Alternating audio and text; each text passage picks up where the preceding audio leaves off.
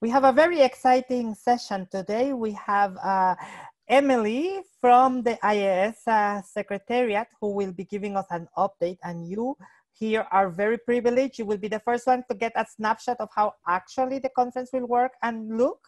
So join us and you will be able to see that. Then we will have Abhina who will be telling us about her experience participating in AIDS conferences previously, the activism and what it means as a person from the community to be in an AIDS conference and to participate, and what kind of activities we engage with. Unfortunately, our third speaker is presently ill, so Mauro cannot join us, but you know, we're part of the staff, so we will cover it. So with that, I want to give the word to Emily and Abhina to introduce themselves briefly before we continue. Emily. Certainly. Thank you so much, Erika, and good afternoon, good morning, everyone.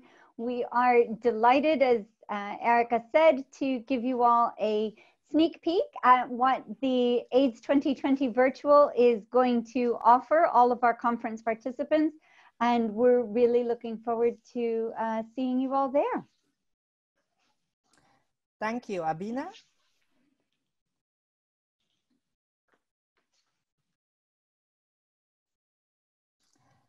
We're having some technical issues with Abhina.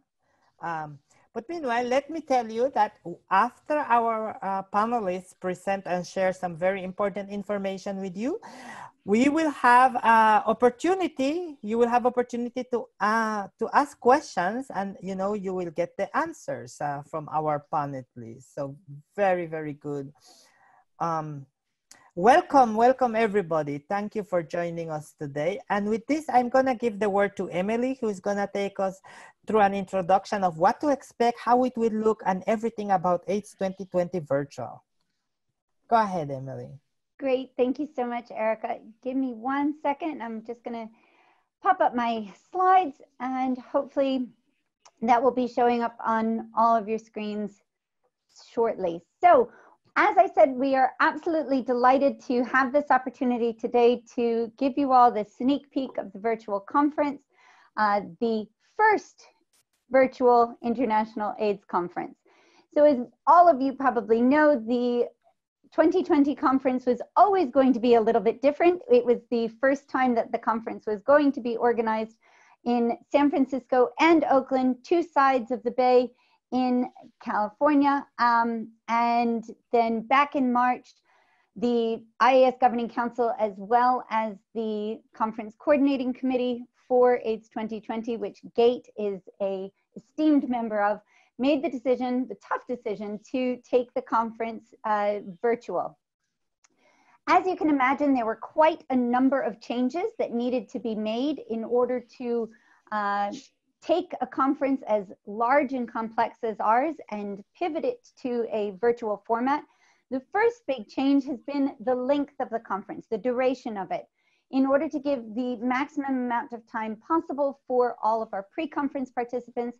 The pre-conferences will be opening up, as you can see, next Tuesday already, Tuesday the 30th of June, and running all through the week to the 3rd of July.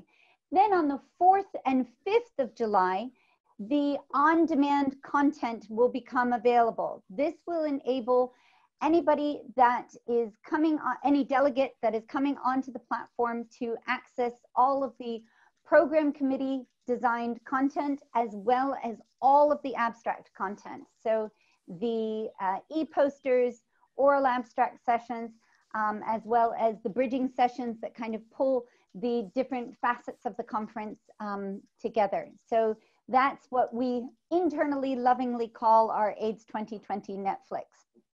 Then on the 6th of July, the original opening date of the conference, we will have our opening sessions running at 4 different times during the day. We will also at that point open up the Global Village and launch the youth program, as well as start our program of community leadership and scientific workshops. Those will be running continuously throughout the week.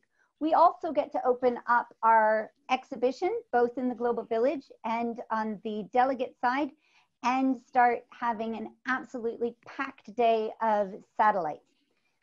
On the 7th, 8th, and 9th of the conference, we will add in the live sessions to the conference, and I'll explain a little bit more about that in just a moment. As you can see, the satellites, the exhibition continue, and then on Friday, we start the day off with the closing and then go straight into the COVID conference, which, similar to the Global Village, is free and open access to the general public. So how do you take a conference that has people from 175 countries and make it accessible around the world? Since this conference was originally supposed to take place in San Francisco, we pegged the conference scheduling to San Francisco time. And fortunately, the hour between 7 a.m. and 8 a.m. in San Francisco is the hour on the planet when most of the people in the world are awake. So that will be when we have our first prime session. The prime sessions are a new combination of the plenary sessions, the special sessions, as well as the rapporteur summaries and the community movies, community videos and broadcasts. So those, as you can see, are the yellow slots that will be running at 4 times during the day. So in any given 24 hours, you'll have 4 different times where you will have brand new live content. And this is again between Tuesday the 7th and Thursday the 9th. So the slots in San Francisco timing are 7 a.m., 1 a.m., 5 p.m., 7 a.m., 1 p.m., 5 p.m., and midnight. Here in Europe and Africa, that will be 4 p.m., 10 p.m. Then there's one for the truly dedicated at 2 a.m., but then again at 9 a.m. All of the content will be recorded and available for when people do wake up and want to see the content if they miss something while they happen to be asleep. As you can see, each of these prime slots, the yellow slots, are bracketed by these blue hours, which is when we will have the late breaker sessions as well as our concurrent satellite sessions. As you can see, the conference program remains as robust as ever. We have a huge variety of activities taking place through the Global Village and the youth program. And as I mentioned before, on Friday, we'll have the COVID-19 conference. Both of those will be completely open access to the public. Also, we have the full program that's divided between invited sessions and submission-based sessions. And we have over 2,000 abstracts that are going to be presented, a robust program of the symposium bridging sessions, and as I said, a wide variety of pre-conferences and satellite sessions. One of the fabulous features of running a 24-hour virtual conference is that some of the satellite sessions and workshops will be able to be played multiple times. So delegates that might miss the session the first time around will be able to see it in a replay later on during the day or during the week. So what can attendees expect? We've listed 4 of them here, but I do encourage everybody to visit the conference website and click on the page that says why attend. It gives a fabulous outline of all of the richness that the virtual conference, as well as some of the new perks that we're discovering, will be able to offer. So the round-the-clock access is something that's really going to enable a much, much broader accessibility for the content of the conference. We will have everything that we had at the in-person conference, except the overpriced muffins and the freezing air condition of your in-person conference. The interactivity and networking features have been something that we've put a lot of effort in order to ensure that people have the ability to chat. And as always, the International AIDS Conference is breaking ground, and we will be the first virtual conference to provide an activist platform. So what will this new venue look like? As you remember at the start of this presentation, I had 2 pictures of the venues that we had planned to be in. Here's where we're going to be instead. So when delegates first enter the conference, they will arrive in the main lobby. As you can see, there are the different rooms or different hallways that people will be able to enter and then see the auditorium, the pre-conferences, workshops and exhibition. There's the activist lounge over here on the right and the Global Village over here on the left. We know this is a new experience for lots of people. So front and center, we will make sure that there is a help desk that will be staffed 24 hours a day.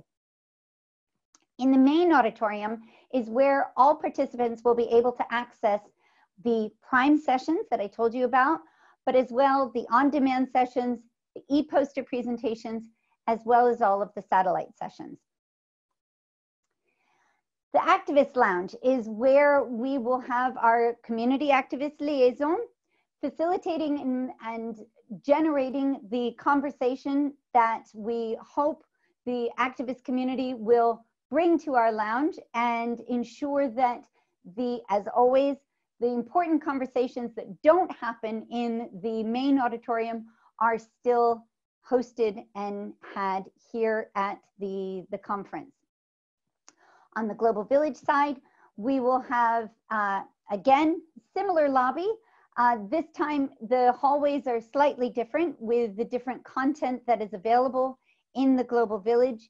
And as always, there's going to be the help desk and media center access and a way for delegates to be able to pop back out into the main conference program.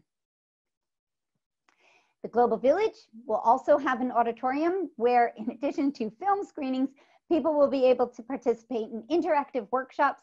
They'll be able to visit art exhibits. They'll be able to attend sessions, meet the experts, and again, the broad, rich variety of content that we have come to love and expect at the Global Village.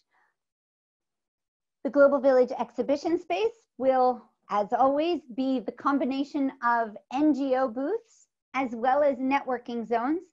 The booths will be staffed by the NGO themselves to ensure that there's always somebody to interact with and engage with during the conference. There will be chat functionality, either one-on-one or with larger groups.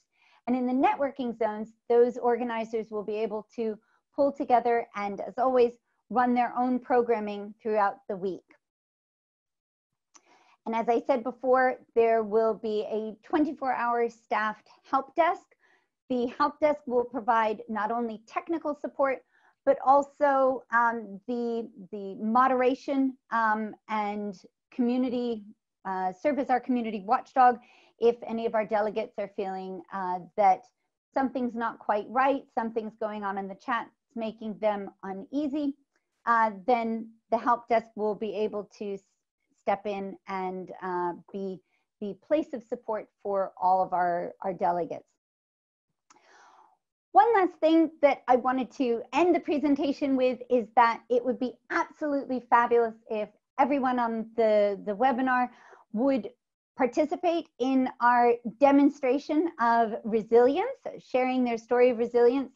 If you haven't already had the opportunity to do so, we warmly encourage you to visit the profiles in resilience. You can find Erika's there on our homepage as well. And we know that everybody in the AIDS community, particularly at this time, is living the resilience experience and themes. So we want to open the door and hear all of your voices. So if you haven't done so already, please do share your story of resilience. Happy to, I know I blew through that pretty quickly because there was a lot to cover, but if there are any questions, I can take them now, or as Erika said, we can cover them at the end of the webinar. Thank you very much, Emily. And we already have some questions that people have been sending to GATE. So we will be asking them, but if people in the audience also wants to have some questions, please do, you can use the raise hand option and give you the word to ask your question. But in the meantime, let's hear from Abhina and let's hear about what is the experience of participating in an AIDS conference. Abhina, tell us a little bit about how that feels, what do you do, what do you gain?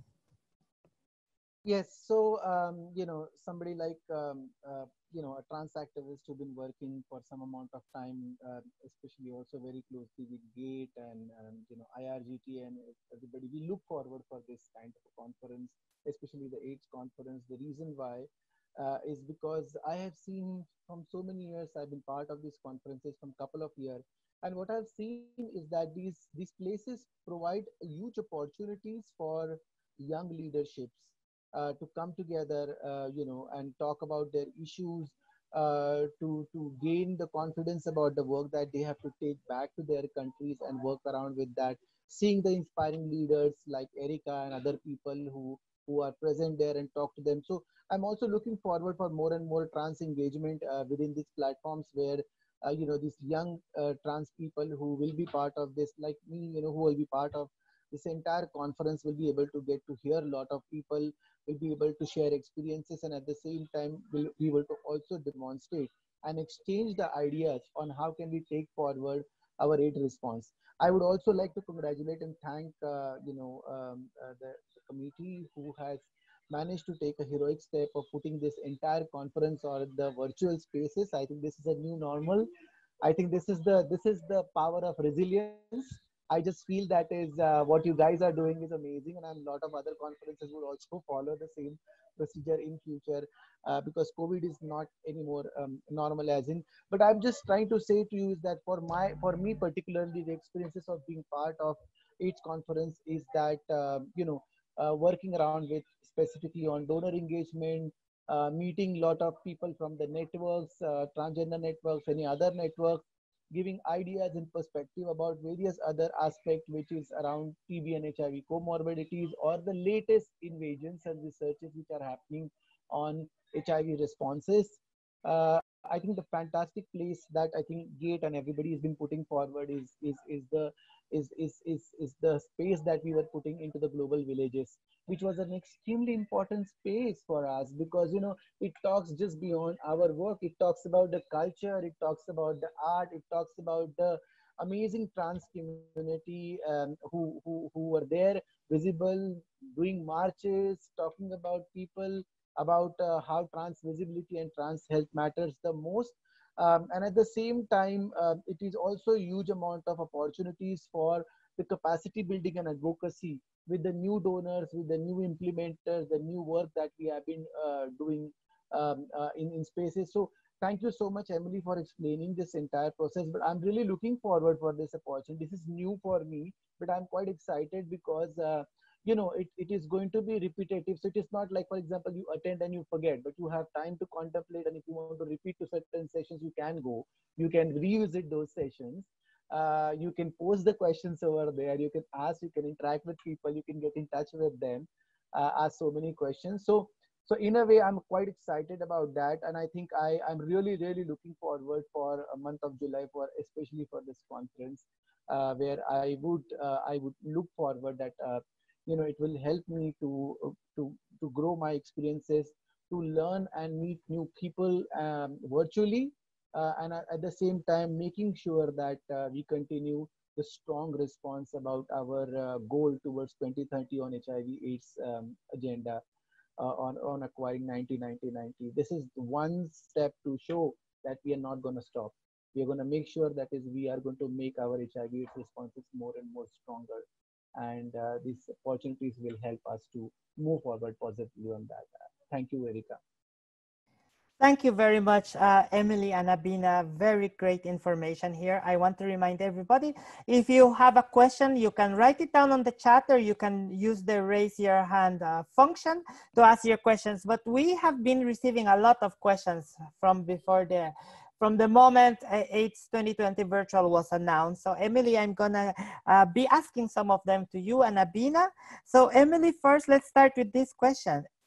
In the virtual space, now that we are having a conference, in past conferences, one of the most important things that activists and community look forward to is the opportunity to network and interact with other community members, with scientists, with leaders in different thematics. So how would the level of interaction be, and how does this look like in AIDS 2020 virtual? Sure. We're very excited that the virtual platform gives us the ability now to have a live interactive question and answer session with our plenary speakers. It's, as many of you that have attended the AIDS conferences before know, the plenary halls, 6,000 people, there's no way you can get up to a microphone and ask a question. Thanks to the virtual format, we will now have at the end of every single plenary session a live 15 minutes of Q&A where people, like in this webinar, will be able to send in their questions and have these incredible speakers from around the world give the answers there in real time. So that's one way. As I mentioned earlier, we have the Activist Lounge. That's really the community's space in order to start off the conversations, as I said, that need to be had, that the awareness raising of different movements, different petitions, different campaigns that are going on around the world. And that is really the space for those dialogues and those interactions to happen. In each of the networking zones and the exhibitor booths as well, both in the Global Village and in the delegate exhibition, there are the chat functionalities where people can enter a booth and either engage in the one-on-one chats or group chats. And for all of the sessions, all of the e-posters, people will be able to leave their questions and get the responses directly from the presenter, or what other virtual conferences have seen in the weeks leading up to this, delegates themselves start answering each other's questions. And so you'll get a question from somebody to a presenter, but somebody else can jump in and raise their hand and say, oh, I've seen that, or I know where to look for that. And so I think that's also something that we don't necessarily see when we're on site with the queue of people standing at the microphone and waiting their turn to ask a question. This is really, I think, something that's going to help bring the virtual, very flat screen world to come to life. Thank you very much, Emily. And Abhina, talking about this, and you've had experiences in attending past AIDS conferences. What is your input about this? You know, how has the level of engagement with the speakers been in past conference, and how the possibility to chat directly with presenters seem to you? I think it is quite exciting because, Erika, as Emily said correctly, when we used to have a speaker speaking into the plenary and other people also, we used to wait for them to come out of the entire hall and get them and hold of them somewhere and, you know, talk to them.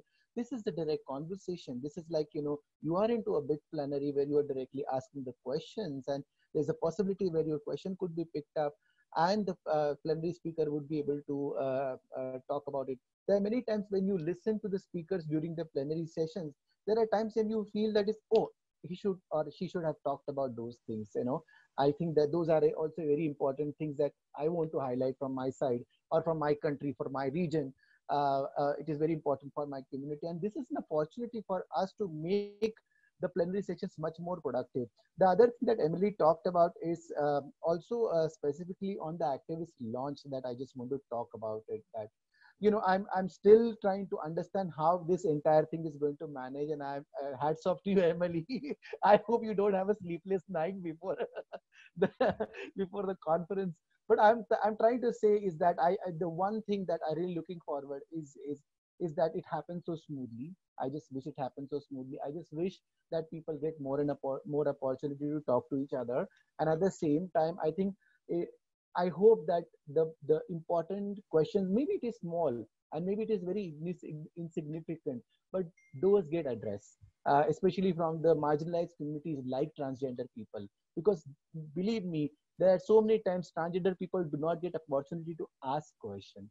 This is an opportunity where we are going to have questions, where we are going to be part of the entire process. We are going to raise the question, and not just me, but my other sisters also. You see this beautiful Michelle Rose also is joined on this session. She's in the age reversal process, so like she can also ask questions. So many of us can ask questions in this process, and I'm really looking forward for that. I was also thinking that there are a lot of people like trans people who are going to be part of these sessions, and I hope they get enough opportunity in. Please, I'm requesting this for you and Erika and Gate and everybody, that please look forward, that is you engage with young trans people, make them part of the panel discussions, make them part of the poster presentation, because we trans people are the most visibly invisible people. So you can see us, but nobody wants to recognize us. We are trapped into the vicious circle, my friend. Our numbers are not there, our vulnerabilities are not being noted, and as a result of that, lot of AIDS conferences, because there are so many issues about innovations and other things, our human rights issues do not reach to the people that needs to be reached out. We are there to advocate, but we are there because we matter. We are part of the communities, and nothing without communities can be contemplated when we talk about AIDS response. So I think putting communities at the center spaces, wherever you talked about networking spaces, or you're talking about the activist launch, I think this is really, really important, that people should be able to come up with a larger perspective, and also get an opportunity to share their experiences. Thank you, Erika. Thank you very much, Abhina. And Abhina, like talking about attending this conference, getting information, interacting with the presenters. What do you do with the information afterwards? The conference, you went to the conference in person, or you attended the virtual conference, then what? What do you do with all this information that you gather? Can you please share a little bit of what to do with it afterwards? True. So I think when we normally, like when we attend the conferences, not virtual, but other ways, Emily, when we attend the conferences, sometimes those information remains with us. Like, for example, we will circulate in our groups and our networks and other people. But through the virtual spaces, what you're talking about is that a lot of these things that is going to happen in, like this webinar, it is going to be on a virtual space, right? Whatever we have talked about, it is accessible to everybody. What Erika has spoken about, what I have spoken about, what you have spoken as, it is going to be there on the web for people to access, understand. So all those people who like many times in this kind of conferences, people don't manage to reach to that conferences because they don't have resources, because they don't get scholarships, because they don't have an organization to back them up. And various times they keep contemplating that, oh my God, I'm not being part of this big conference. Now they will not be able to say this. With this kind of virtual spaces, they can really reach to you. They can really reach to the AIDS conference. They can really reach to the important topics. What we look forward is that whatever that comes out of this conference, Emily, we are going to treasure it. Treasure is the right word. We are going to treasure it for our networks like IRGT, GATE, other people who are doing substantial work in things like even in clinic and other transgender clinics which are working. They are going to treasure it. They are going to keep it. They're going to save it, and they're going to use this for the capacity building of next generation. We are not going to be forever over here, but what we are trying to do is that we are going to create resources for our next generation to fight this battle much more harder. We are the forefront and actually create a difference for the people who are living with HIV, and at the same time people who've been getting affected with HIV. Thank you very much, Abhina. I want to remind everybody, you have the opportunity to ask questions. You can write it in the chat, or you can raise your hand, and we'll give you the opportunity to ask the questions that you have. We have some more questions, Emily. So there's a question, if you need to be registered to attend the pre-conferences. Yes, you need to either be registered as a conference delegate, or you can register just for the pre-conference week only. Thank you very much. And then, Emily, there's some follow-up questions about the participation and the usual activities, civil society. Those, they say, an important component of activism is the protest. How will this be possible in a virtual space? Really good question. And we are giving it a shot. Remember, this is the first time that the International AIDS Conference is a virtual one. And it is the first time for a whole lot of the world to be running so many things in this virtual space. So the Activist Lounge, if you remember, there's the chat functionality there will be curated by our community activist liaison, and they will, together with the activist space, identify those issues that are of the biggest and broadest and greatest importance on a regular schedule during the course of the conference week. Those issues will be highlighted in the main menu on both the Global Village lobby and in the main lobby for all of the delegates. So if you remember, in the Activist Lounge, there was the red banner with the megaphone. So when that megaphone appears on the main menu in both of those two front lobbies to the Global Village space and the conference delegate space, there will be a connection to one of the big issues. So it's the equivalent, if you will, of giving the activists the time behind the microphone on the plenary stage. Since all of that is being loaded in advance, there's not quite the same functionality that we can do in the auditorium space, but we figure in that main lobby where everybody has to come in before they go anywhere else is as big a platform as we can put for the virtual platform. So that will be, as I said, front and center and curated entirely by the Activist Lounge and the Community Activist Liaison. So it's an experiment, and if it doesn't work, let us know. Hopefully we won't have to do this again, but if we do, we would love to hear from you on how we can always make it better. Thank you, Emily. I think that Erika has had some technical issues and has dropped out of the call. So I am just I'm just going to hop in here while she jumped back on. There is a question in the chat from Stacy, who has said, will those who register as a delegate get an information like Emily gave at the beginning of this meeting, a packet to help them navigate the virtual space? So if you want to answer that, Emily, please. Sure. So not even registered delegates on the conference website, because we know that plenty of people are going to be attending the conference for the Global Village.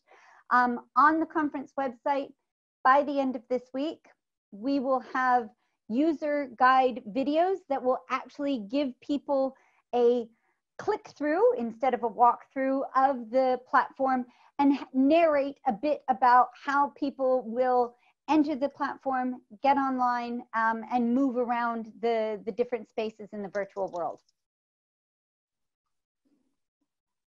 Thank you, Emily. Would you like to take Thank you, over again, Emily. Erika? Yes, I got disconnected, so I had to connect from my phone.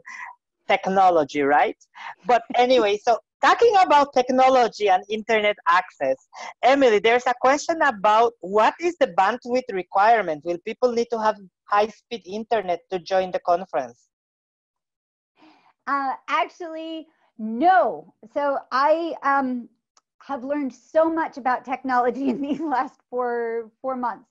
The really cool thing about our platform is we've modeled it, or not we, the guys that built it, have modeled it after things like YouTube, where the bandwidth adjusts to the device that's pulling the feed. So if you are in a high bandwidth setting, that's the bandwidth that the platform will run on. If you are in a low bandwidth setting, the platform itself will adjust and you will still be able to experience the conference. Thank you very much. Thank you very much. So there's a couple of follow-up questions. Can delegates also chat directly with each other? Yes, absolutely. So people will be able to chat directly. People will, as I said, in session spaces, in the Q&A, in both the on-demand sessions as well as in satellite sessions or workshops, for example, people will be able to interact directly with one another. Then there's another follow-up question about the accessibility to, like, if there's going to be help with bundles or data. Absolutely. So for our scholarship program this year is bigger than ever. We took everything that was going to be channeled into getting people visas for the United States or getting them hotels in San Francisco and Oakland, and we've channeled that into providing the largest amount of support possible to our scholarship recipients. Part of that support has been to those that we sent out a survey to everybody, all of the scholarship recipients, asking them some technical questions about their bandwidth, as well as the tools and devices and times that they were able to engage online. Some people only have bandwidth at the office, so when the office closes, they don't have any opportunity to surf the web and be on the platform. So out of that, we've identified about 1,000 people that we will either be sending SIM cards to or sending unlocked SIM cards with unlimited data and a actual device. If we ascertained that the only tool that they had was insufficient to really engage with the conference itself, we're going to be providing those folks with a device as well as this unlocked unlimited data SIM card for the duration of the conference. So from the 6th to the 10th. Thank you. Abhina, there's a comment and a question. So it says, before, when the conference was going to be held in San Francisco and Oakland, there was a lot of resistance from different community members about the issues about travel restrictions to the US.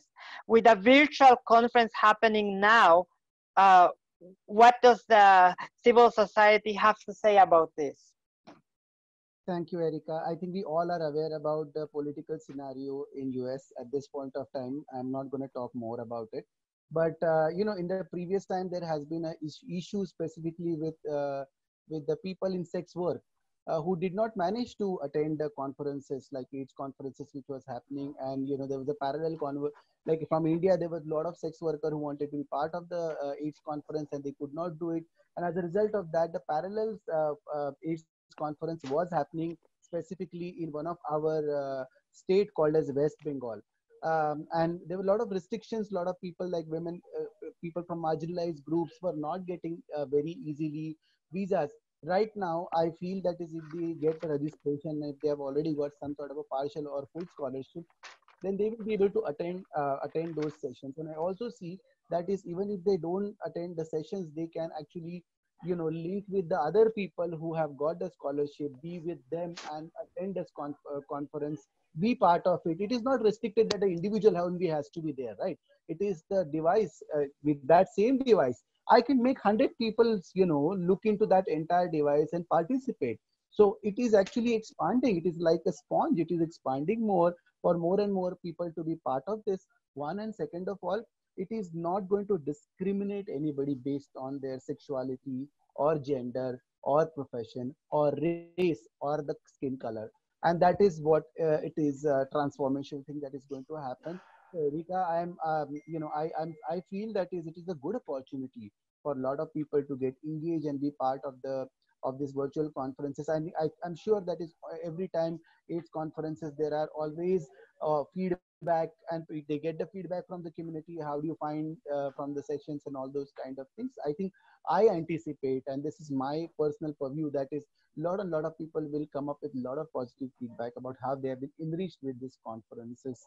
And I'm really thankful, Emily, if there are certain people who have got these resources that you are talking about, especially from the perspective of internet and the phone, that will be really huge support for the marginalized communities like us, because a lot of transgender people survive on sex work.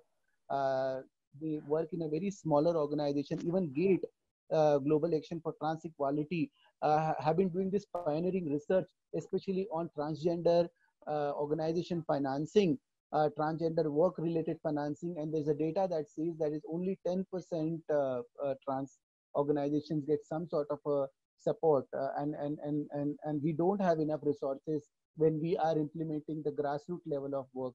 And this opportunity that you are providing will help a lot of people to be part of this conference, and I'm really looking forward from the community perspective.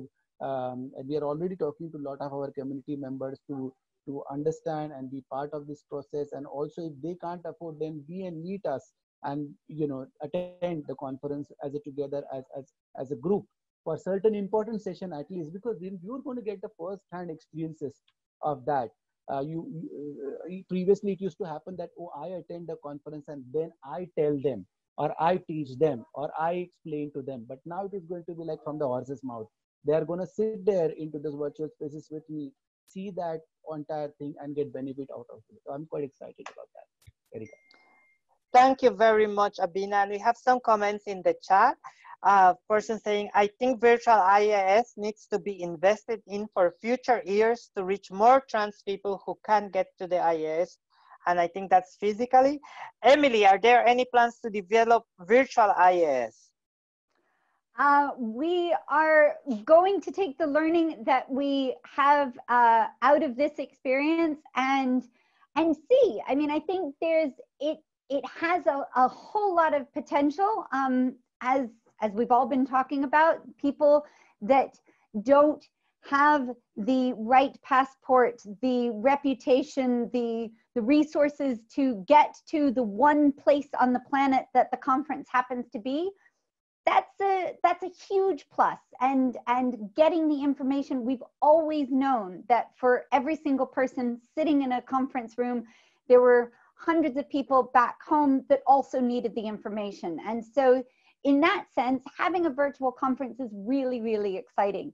I think people, though, want to be with people. And the recurring question that we see time and again is, how can I interact with my fellow delegates? How can I interact and engage with the activism that's going to be taking place in the conference itself?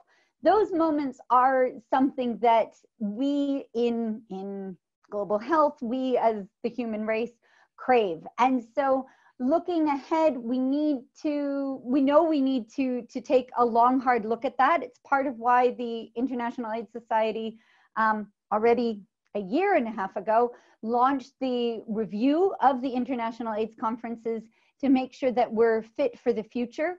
The results of that obviously have needed to take a pivot, as the rest of the world has, in response to the COVID pandemic.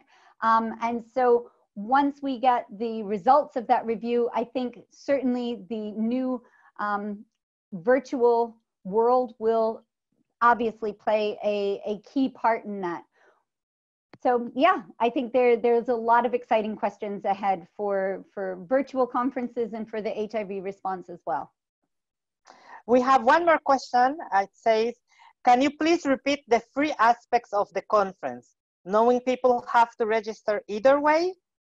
Was it all of the pre-conference activities, the Global Village throughout conference week, and the COVID session on Friday? Can you please clarify which ones are free access? Sure. So the Global Village sessions, starting on the 6th of July, will be entirely free and open to so the Global Village and the youth program, entirely open and free. People do need to register for security reasons. And it's, like the bag check when you go into a physical space. This is our way of ensuring that the conference space remains safe. So people will need to enter first name, last name, and email address in order to get in. The same is true for the COVID conference on the Friday that will be taking place starting 8 a.m. San Francisco time for the entire duration of that day. Again, very simple, completely free registration process that's necessary for those. The content of the conference will be available later in the month for folks, but for the first crack at the science and the announcements that are coming out, as well as all that interactivity, you will need to, you'll need to be there. Thank you very much, Emily. And one of the last questions we have here is about language and accessibility. So how will language barrier be managed? We have seen in future, in past conferences, there's subtitles and there's sign language. What type of accessibility will be in this conference? Sure. So the platform itself comes with a translation function for the text chats. So when participants are in the exhibition or in even the session chats, there's a functionality of being able to switch that between, I think it's four different languages. So people will be able to see it. In terms of sign language, we did look into this, and the research that we were able to find was that people that did need that kind of support, either for visual or hearing impairments, that their technology is built and equipped vastly better than any plugin we could put in on the platform itself, which would have the added deterrent, if you will, of slowing the bandwidth. They're adding more bandwidth required to it. So bearing that in mind, knowing that people know best how to take, to help themselves and cater specifically to their needs, that's what we're going with this year. Again, it's something that with a bit more time and a bit more experience, we'll be happy to get the feedback on that if there are particular components that need tweaking. But for this time around, that's how we're managing that particular piece. Thank you very much, Emily. I want to remind everybody, Global Village and Youth Program is completely free. You can all access it. GATE and IRGT, jointly together, we are having a trans networking zone. Please follow us and you will soon read, because we will have another webinar in which we'll be discussing and talking about specific trans content during the AIDS conference. So we will be talking about the different sessions during the program of the conference itself, but also we will be presenting to you satellite session that the International Trans Men and HIV Working Group have prepared, and we'll be talking about the importance of including transgender masculinities in the HIV response. We will present to you the topics and information that will be available in the Trans Networking Zone, the different program. By the way, it's available in different languages. We have programming in different languages, so please be assured there's something that will call your attention. We have films, panels, sessions, videos, presentations, exciting stuff, and we will also be live there. So you will be able to hear back from the presenters and interact with us live during the Trans Networking Zone satellite session, and also we will have an NGO booth.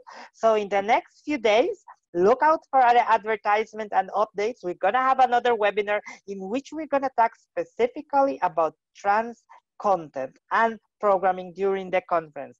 I want to thank Emily and Abhina, but I want to give them the opportunity to leave a last message before we close the webinar. Abhina, please go ahead.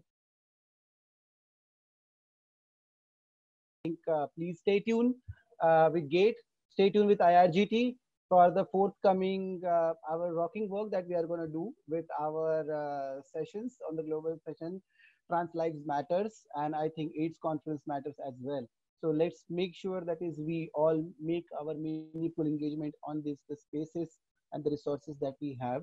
use maximum support that we can get on these, and actually reach to our community, reach to the donors, reach to the networking people, understand and also contribute and create a better world for you and for me. Thank you.